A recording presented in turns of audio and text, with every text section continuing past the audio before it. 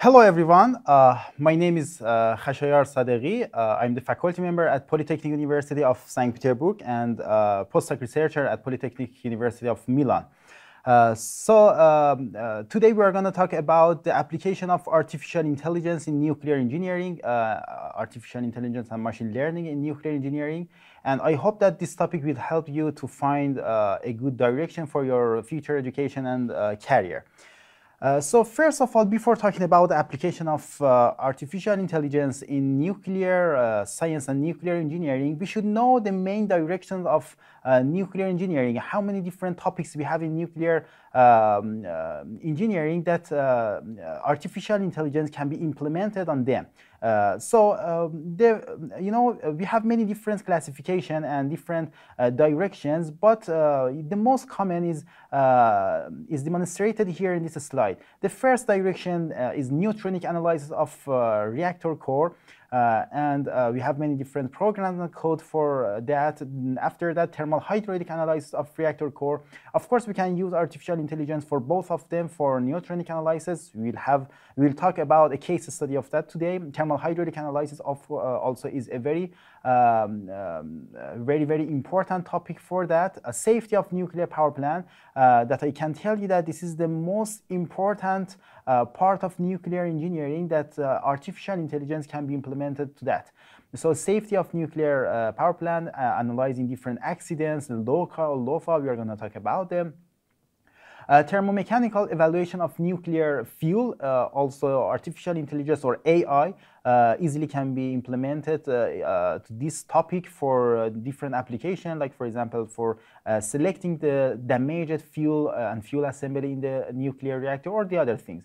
Shielding and physics of health, of course, AI really can help us in that field. And finally, a very new topic, non-electrical application of nuclear power plant. I mean new topic, I mean application of AI to the non-electrical application is very new, and you cannot find many articles in that field in the literature, and I will give you some information about this topic. So before talking about application of AI in different fields like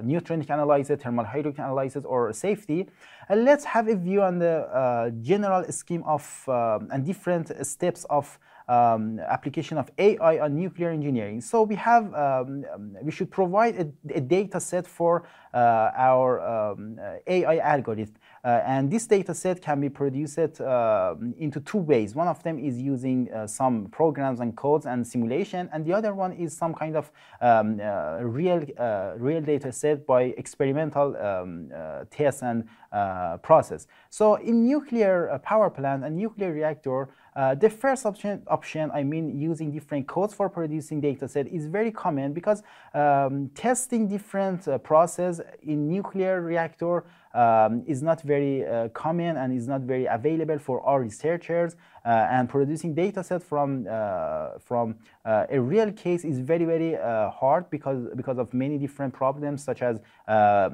cost and in addition the safety aspects of the test. So the first option is very common, and if you find information in the internet, in the journals, you can find the data set based on simulation and developed programs. So by obtaining this data set, we should train the algorithm, and by training this algorithm, we can model the we can develop this algorithm and use this algorithm for predicting the different processes in the nuclear power plant. For example, you can predict the accident, you can predict the mass flux, you can predict the temperature of the coolant in the reactor, and then you should evaluate this let's say this predicted number and predicted value. So when you evaluate it, you have different methods for that. For example, MSE, mean square error, and the other criteria you can select for your work. It depends on the type of the work, and then you will evaluate the accuracy. If the accuracy is okay, then you can say that you have developed an AI model for nuclear engineering. So the first case that we are going to talk about it is application of AI in nuclear analysis and nuclear aspects of the reactor. In nuclear physics, the most important goal is obtaining the, neutron flux density and the distribution of neutrons in the reactor. So, of course, we can use AI for predicting the distribution of neutron in the reactor, and for obtaining the data set, we have many different methods. For example, we can use some codes for light water reactors. We can use some programs like WIMS, citation, parse, or sometimes we can use Monte Carlo approach for evaluating the distribution of neutron in the reactor, and then we can produce a data set, and then by training the AI algorithm with this data set, we can start to predict the neutron distribution in the reactor. But it's not very easy that I'm explaining you. You should consider many different points, and you should be professional in that to get the best result from implementing AI to physics of the reactor. So here I have put a very good reference for let's say an overview of the use of AI in nuclear physics. In this article, you can find many different application of AI for let's say for nuclear physics. And the fundamental of this work is very clear. You should perform some programs or obtain some data from experiments, and then you should train your algorithm, AI algorithm, and then you can predict your parameters and then evaluate the parameters. It's very, the fundamental is same as the other application of AI in the science. But here you should consider many different points in producing data set for training the AI algorithm. As a first case study, I'm going to talk about the article that is mentioned here, the application of neural network-based deep learning method for multidimensional neutron diffusion problem. Here in this slide, you can see the neutron diffusion problem, and this equation is really hard to be solved, and because you have geometry, you have different materials, you have cross sections and everything. So it's a little hard to solve this equation by simple numerical methods. So what should you do? You will solve this equation one time forever and obtain a data set, and then train your algorithms, your AI algorithms, by the produced data set. And whenever you want to predict the neutron flux by this equation, you can use your trained algorithm, and you won't solve this equation anymore. So one time forever, you're going to solve this equation, obtain the data set, and train your algorithm by this data set. In this article, authors have used the artificial neural network for that. And a very important difficulty in nuclear physics is producing meshes in the mesh for geometry. I mean, for discreting the geometry. And in this case, they have solved the diffusion equation by use of method of mesh-free method. It means without any mesh, they have solved this equation, and it's a very good option because we can give a very clear data set to the AI algorithm. And they have used two main approaches for this work. They have considered the boundary condition, and they have not considered the boundary condition, let's say boundary dependent method and boundary independent method. And the results show that boundary dependent method based on a neural network gives a very accurate result for neutron flux. That I told you, neutron flux density is a very important parameter in nuclear science, and if we can predict and obtain the value for neutron flux, it means that we have done many things for designing a reactor. The next important application of artificial intelligence is in safety analysis of nuclear power plants. So what is a safety? Safety in nuclear reactor means preventing any accidents that lead to, let's say, emitting radioactive material to the environment. So in order to prevent any accidents in the nuclear power plant, we should consider many different parameters, and we should have a lot of, let's say, scenarios for that. So first of all, we should prevent this accident. It means that we should design the reactor in a way that never we won't have any accident. But of course, sometimes we have some anticipated operational accidents, and we cannot, prevent them. So we should think about them before designing the nuclear reactor, and we should have some scenarios for controlling the accident in this situation. After that, we should control the accident, and sometimes the accident will be progressed. So we have emission of radioactive material, and this kind of accident is called a severe accident, and we should prevent severe accidents. Severe accident, like for example Chernobyl or Fukushima, they are two important examples of severe accident. And finally, if you cannot control anything, if you cannot control the accident, you have to mitigate the consequence of the accident. So it's very important. You can see that it's very important to prevent any accident in order to get to the severe accident. If you want to prevent any accident, we should predict the accident in the first phase of the accident. For example, in 2 seconds, 3 seconds, 10 seconds, we should predict the accident, and we should, let's say, think about it, and let's say we should try to stop this accident. Artificial intelligence is a very good tool for this problem. I mean, using the AI, we can predict some accidents in the reactor in a very, very short time, in 2 seconds, 3 seconds.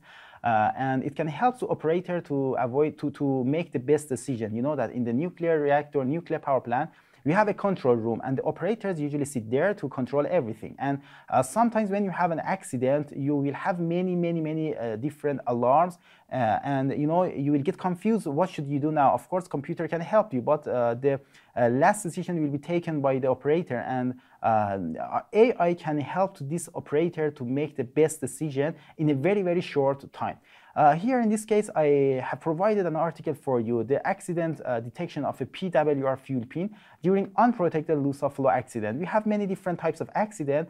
The most important accidents in the reactor is loss of flow accident, or LOFA, and loss of coolant accident, or LOFA.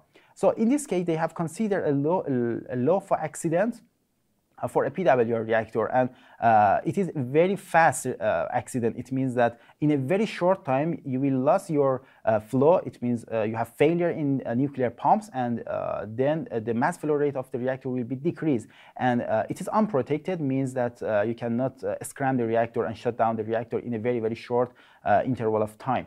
So in this case, they have developed a model for training the data set. Of course, they don't have any experimental tests, so they have used some program for simulation of the reactor. The input parameter here is mass flow rate, and the output parameter is the temperature of the reactor. So by using or solving mass energy and momentum equations, they could obtain the outlet temperature of the reactor. It is the method of accident analysis, and is very common. But in artificial intelligence, you want to know the mass flow rate by using temperature. So you have an algorithm. You should train it by obtaining a temperature from accident analysis that is obtained from the mass energy momentum equations, and then by training this algorithm, you can obtain the mass flow rate. So in this case, you can see in this slide, they have developed many different scenarios for this LOFA accident. From 100% mass flow rate is reduced to 3%. As you can see, the temperature will be increased step by step, and this is a transient process, not a steady state. So in transient process, of course, everything is more complicated. And they have trained their algorithm. Their algorithm is support vector matching. They have developed their algorithm, AI algorithm, by this data set, and the results show that in less than 1 second, they have detected the accident with a very high accuracy, and you can see that it's almost equal to one when we use 20% of the data set for training. And it means that in the first phase of the, or initial phase of the accident, we could predict the accident. Another example or case is developing some correlation for fast and protected LOFA accident for VVR 1000. Again, in this case, we have developed a method, a numerical method for obtaining the data set. This numerical method is based on a single heated channel, a thermal hydraulic analysis of the nuclear reactor, and we could obtain the outlet temperature from the reactor. After that, we gave the obtained data set to the gen expression programming, that is a method for symbolic regression, a very powerful method of symbolic regression of artificial intelligence. And from this method, we can obtain a correlation for estimating the mass flow rate some second or some millisecond after fast and unprotected LOFA accident. In this case, you can see the general algorithm for this article. First of all, mass, energy, and momentum equation, they have been solved using the single heated channel and numerical methods. Then we have produced a data set. Then we should we have many different scenarios for reducing the mass flow rate, and we can obtain a very clean and clear data set. Then we train the gen expression programming algorithms by this obtained data set. And gen expression programming can give us several formulas and correlation, as you can see here in this slide, for different time steps. It's very important for different time steps. A non-dimensional equation can be obtained, and you can see that at the right side of this equation, this slide, you can see the coefficient of determination is a measurement of error. And you can see it's very accurate, greater than 96%. We could detect the LOFA fast and unprotected LOFA accident using the obtained correlations from gen expression programming. Finally, today we want to talk about the application of AI in techno-economic evaluation of nuclear seawater desalination. Nuclear seawater desalination is a kind of application of cogeneration plant. Here you can see that we extract steam from turbine and we give it to the intermediate loom, the red one, number 8, and number 8 heat exchanger, intermediate heat exchanger, is connected to the seawater desalination, thermal seawater desalination. And of course, techno-economic evaluation here is very important. We should use many different methods, but we can use a general algorithm for obtaining a data set one time forever. And then we develop some programs, let's say some formulas and correlation for estimating the cost of the final cost of water using the nuclear energy. So in this slide, you can see the general algorithm for that. First of all, we should develop a program for techno-economic evaluation of nuclear desalination plant and obtain a data set for different parameters. For we have many different parameters, like economic parameters like discount rate, interest rate, lead time of the reactor, of the desalination plant. And also we have some technical parameters, like for example, power loss ratio of the nuclear power plant, which is combined to the seawater desalination plant. So we should consider all these parameters, we should change them. Then we should perform a sensitivity analysis. It's very important. We should pick up only the most important parameters that they have the maximum effect on the total cost of the water. So after a sensitivity analysis, we should give this data set to the gen expression programming technique or algorithm. And in gen expression programming, we can produce a general correlation for obtaining the cost for different cases. And in this slide, you can see the correlation for, let's say, for 3 different components of cost. I mean, operating and maintenance cost, capital cost, and energy cost. And one time forever, you will use this correlation, and you can easily estimate the cost of the water from nuclear power plant. And you can see in the right side of the slide the accuracy of the obtain a result. The accuracy is very high, greater than 95-96%. So it means that by using artificial intelligence, you can predict the cost of the water using nuclear energy. Finally, I want to tell you about the Center of Nuclear Advanced Technologies for Sustainable Development and Energy Decarbonization that is opened in Polytechnic University of St. Petersburg in 2022. And the young researchers, they are working on that. I'm one of the co-founder of this center, and particularly we are working on nuclear desalination plant and application of artificial intelligence in different fields of nuclear desalination plant.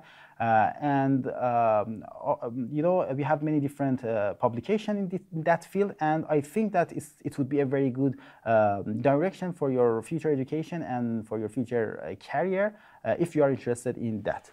Thank you very much. I hope that you gain enough information about this topic, and have a good day.